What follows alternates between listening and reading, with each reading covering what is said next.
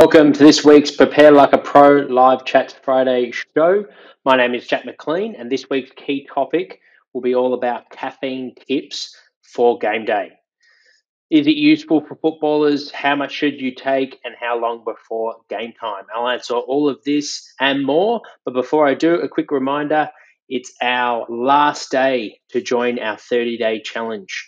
We have two currently on offer. One for strength and conditioning coaches wanting to make an make an impact in elite sport. If you're listening in the podcast world, you have up until 6 p.m. today, May 30th, to join. That's when the first day one challenge goes out. So make sure to head over to preparelikeaproacademy.com.au. It's completely free. The course is valued at $99, and you go in the running to win over $1,000 worth of prizes. In fact, the most engaged challenger for the footballers membership will win a year on our program, which includes a year academy membership valued at $699. Jess Benlove's Fundamentals on Sports Nutrition for AFL and AFLW valued at $66. Ben Stanley Enhanced Football has offered an 8-week online kicking course and a kicking video analysis at $175. And Swift Supplements have kindly donated protein powder and creatine at a value of $152. That's a total value of $1,092. So if that's not enough, make sure to jump on. You'll also get a free month on our Academy, which is our latest and newest platform. It's going to be released to the public on July 1st. But for all those, as part of this 30-day challenge, that will be within our Academy. So you'll get a free month trial, your own login, and you'll get access to all our presentations and education platform. There's thousands and thousands of dollars worth of content on there, and it's all for free. And this week's key topic is all around caffeine and how we can use it to help our football performance on game day. So let's get straight into it. It doesn't need to be specifically game day. Maybe it's a main training session that you want to use caffeine. G'day, Lucky. Perhaps Gus. G'day, mate. G'day, Jack. Perhaps it's a really important gym session. Maybe you've got some strength and power testing that you want to use caffeine. So all these tips and tricks are transferable to an important physical element that you want to prime for and be at your best. So before game day or any competition like a draft combine, I suggest footballers don't use coffee as their caffeine source, but instead drink caffeinated sports drinks. That's really, really important, or take caffeine tablets, because we can be more specific and precise with our dosage. So for recreational athletes and athletes that are less serious, in a less serious block of training, 2 to 3 cups of coffee 60 minutes before exercise likely will enhance your football. However, each caffeine is a little bit different. I'll go into a little bit more detail on how much each coffee, is a little bit different in how much caffeine you're going to get. So highly recommend using supplements either in liquid form or something like No-Dose in tablet form. Broadly speaking, this is true. A standard cup of coffee is generally around 100 milligrams of caffeine. For most people, 2 cups of coffee will get you 200 milligrams, and we want to roughly aim for 2.5 milligrams of caffeine per kilogram. So if you weigh 100 kilos, you need around a couple of cups of coffee to provide a performance benefit. For an important element to take is that the brand does differ, so it's hard to get a specific dose. So that's where supplements like No-Dose can be handy. It has 200 milligrams of caffeine per pill. So if you need 2.5, you just simply, you can have a pill with a mate. And this is where it's all about knowing your body weight as well. So maybe you weigh yourself in on game day or your draft combine or wherever you're using caffeine as your supplement enhancing drug of choice.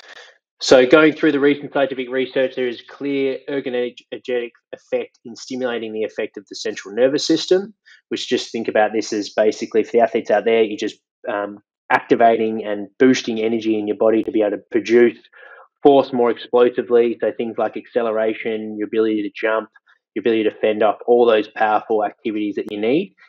Caffeine can, and science has shown caffeine can enhance that by stimulating your central nervous system. And it also reduces the sensation of fatigue. So this is where, for the draft combine, and I know the girls just did that recently, but potentially your work rate you can work a little bit harder and find an extra gear in that pain cave, due to the caffeine having scientifically effective of the sensation of fatigue is reduced. So that's where, from an endurance point of view, you may find some benefits, and the perception of work, effort, and even pain has been reduced. So football is an endurance sport. It's a long game. It's the longest team sport in terms of duration. So endurance is a really important aspect. So caffeine helps both ends of the spectrum: your power, but also your ability to work hard and your work rate. So really, really important. Helpful benefits of endurance performance. And from a strength point of view and speed performance, it's a little bit unclear, but with those two taken into account, there'll be certainly some athletes that feel that it has been a benefit to them.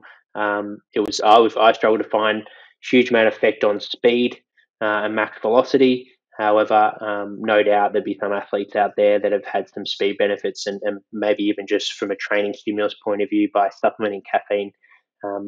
It could be placebo, it could not be, but they might have found that they got a better session out of it. So there is clearly some performance benefits. In fact, it used to be banned in the Olympics, so that's pretty telling in the performance benefit side of things. But we also want to be aware of the fact that the research is limited on the performance effects of caffeinated coffee, as coffee appears to have a potential improve on performance when it provides a typical performance enhancing dose. So all in all, in terms of if you're supplementing caffeine, try and focus on supplementation rather than drinking your coffee, because you won't know. So if you go to your local barista, you'd be better off having a supplementation where you know exactly what dosage you're getting out of that caffeine hit, so you can find your sweet spot. And maybe you work with a dietitian or a sports doc to work out how many milligrams is best for you and your digestive system and your body weight and so forth. There was a good research paper, which I'll add in the show notes of this podcast, in 2007, which was determined of a level of caffeine in 97 different samples of espresso from the Gold Coast, finding that caffeine ranged from 25 to 214 milligrams per coffee. So for a cup of coffee, that was the range, which is massive. So you're not going to get a huge performance benefit if you're only having 25 milligrams. As I mentioned, we want about 2.5 milligrams per kilo of weight. So that's where, if you're relying on it on game day by going to getting your local coffee, or maybe you're having your own plunger coffee and you're trying a new brand of coffee, it might not be the same as the one you had before. So just to repeat that again, in 2007 study, they tested 97 different samples of espresso from the Gold Coast, finding that caffeine content ranged from 25 to 214 milligrams of coffee. So you can find that in a PubMed research, and I'll add the link in the show notes.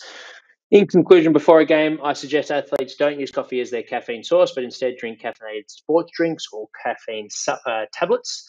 Important to consult a sports doc or a dietitian, and get your timing right as well. So for most athletes, it'll be about that 60-minute window. So within 60 minutes would be your best time to have caffeine. We want to make sure that you're peaking at the right time. So that'll be a little bit different with everyone's metabolism, but that's something that you want to consult an expert in. But certainly you don't want to be having your coffee early in the morning if you're and having that hit if you're playing later on that day for a 2 p.m. game. If you're new to the YouTube channel, make sure to check out our playlist where you can access a lot of power exercises, but also free running programs in Team Builder, where I go through some examples of our running conditioning sessions for all the female athletes out there that are in off season. You've just finished your combine potentially, and you might be preparing for hopefully your first AFL preseason if you were to get drafted, or it might be VFL, wherever you're wanting to play your footy. You can have some structure and direction there.